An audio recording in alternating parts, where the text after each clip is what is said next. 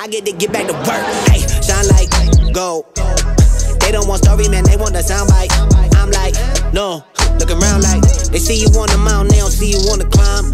Right, me and all of mine in the power line. Look at this and what you find.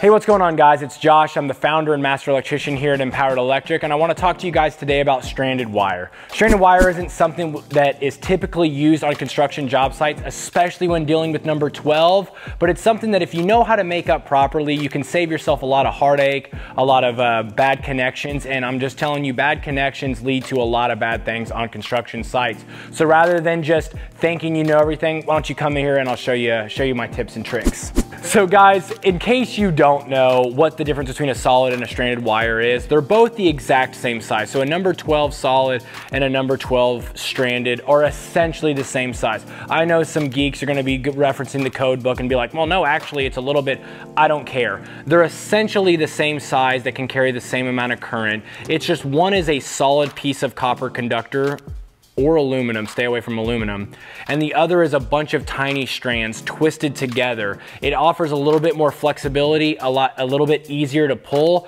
but a solid has a better connectivity, better connections. So we focus on solid, but that's the difference between solid and stranded. Just like any box makeup or wire makeup, whether it's solid or stranded, you don't want to walk up and just start cutting and making stuff up. You want to take time to assess the box, and so that's what I'm going to do right here. As I look at this box, I see that I have a white and a blue pair, a white and a blue pair. Those are gonna go together. Now, you could also see if they were numbered or something, but I see that there's only one set of blue and one set of blue going out, so I know these are made up. Now, I've got 3 blacks, and as soon as I grab these wires, I do notice that these are a little different. It appears, we can see here that these wires are solid, and this wire is stranded, so that's gonna be unique. I'm gonna make those up after the fact because I know they're black and white, and also there's a solid one, and then I got my grounds here, so that's pretty simple. So I have a good assessment of the situation. Now, another thing I'm noticing is that this blue and white right here, this hot and neutral conductor, blue and white, is taped down here and not identified at the wire. So whenever I go to cut these, that combination is gonna be gone. And I wanna always think about the person coming after me, whether it's somebody adding wire to this box or troubleshooting or whatever it is. They're not gonna troubleshoot this box, so make it up perfect. But you wanna think about the person behind you. So before I cut this, I'm gonna take my tape out, or if they were numbered, you would use a number book. I'm gonna identify it at the end of this conduit. And I'm also gonna see, yep, the blacks were also identified that way. Now, that's not somebody being lazy. Maybe they pulled the head out really long and cut it, and that's where it was taped. There's a lot of reasons, but before I go making up these wires and tying them together, why don't I just identify them at the base of the conduit. Anyways, I'm gonna grab my white and blue conductors here and here. Now, one thing that I talked about in the last one was I just took some strippers, or I took my diagonal cutters, or I took my linemen's and I cut them, okay? Somebody commented, which greatly so, is when you cut a hot and a neutral conductor together, if there was any charge, if there was any electricity, if there was any current on there, you're gonna blow up your cutters. Now, I know for a fact that this is dead, so I will cut it all together.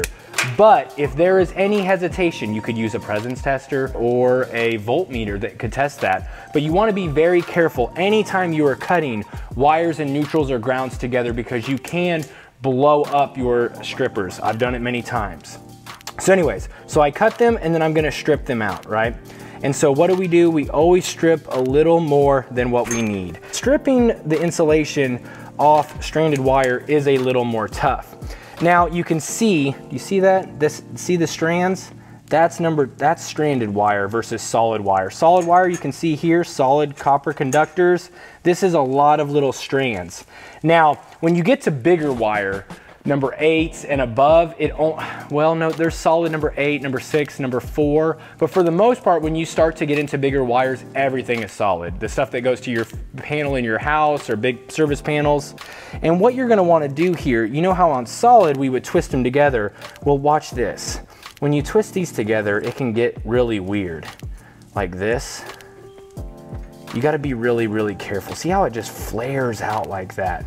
you wanna make sure, and so I'm actually not grabbing tight. I'm not grabbing tight with these alignment. I'm kind of very slowly kind of twisting and pinching at the same time. Twisting and pinching. And I'm kind of sliding down too. You cut it, and see, whenever you cut it sometimes, at the end of your lineman, it'll leave this little tail. You gotta be really careful about that. You don't want that, because it'll make a bad connection in your wire nut. Now, this is actually, one trick that I learned is that when you put the wire nut on, you twist it counterclockwise until you feel it kind of snug down to the bottom. You don't just start twisting because it can get kind of bound up with the stranded wire. Put it on there, twist counterclockwise a couple times until you feel it slide down, and then you twist it. Twist it all the way on there, okay? Good. Give the wire a little tug, hold onto the wire nut, you're good to go. Now watch this blue wire. I'm gonna show you something here. Twisting, see how it's getting all, man, finagled like crazy. I hate stranded wire so much. We actually don't use stranded wire for almost anything. But I'm twisting, I'm pinching gently, I'm pulling it down.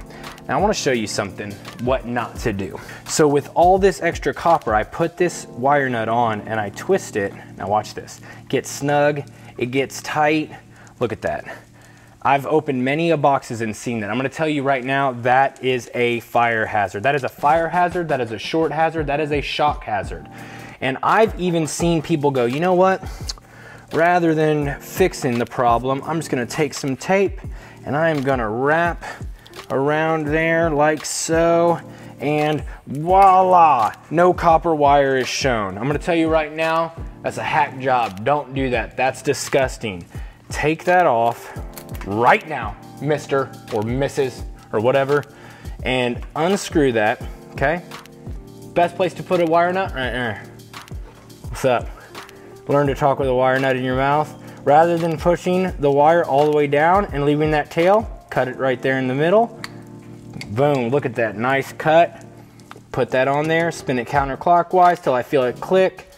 Boom, twist it clockwise, pull on it tight.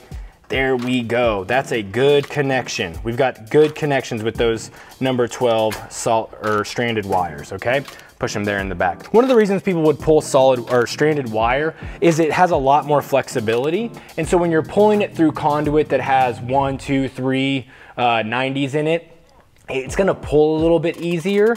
But when it comes to makeup, when it comes to pigtail, when it comes to landing on things, it's just not as good. When it comes to box makeup, it's just not as good. So while pulling might be easier, I don't think the overall quality is easier. And honestly, in a lot of spec books will sometimes not allow using stranded number 12 or number 10. So even though the code says it's allowed for a safe and efficient installation, the specs won't allow it. So be very, very careful when that. But in certain situations, you're gonna find yourself where you have some solid wires and you have some stranded wires and you've gotta make it up. So I strip my stranded, now I'm gonna strip my solid.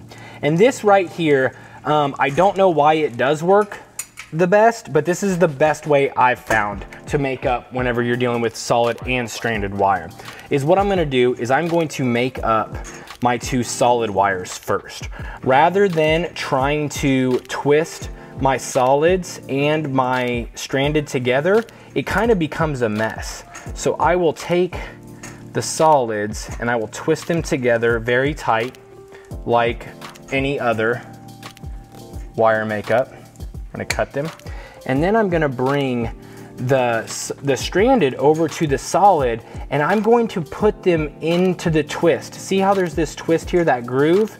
I'm going to lay it in there and I'm gonna kind of I'm gonna twist this stranded around the solid, lining it up in that groove.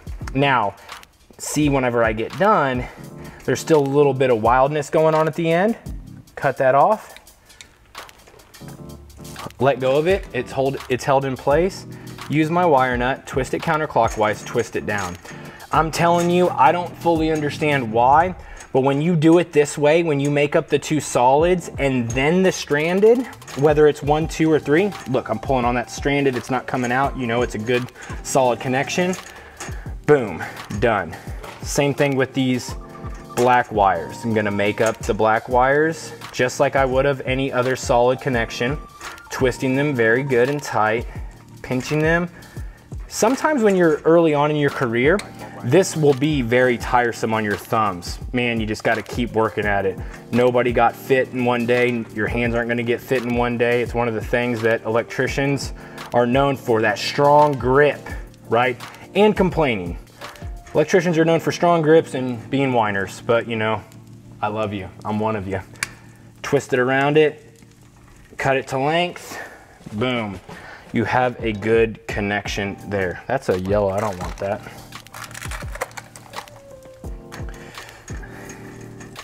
Bada bing, baby.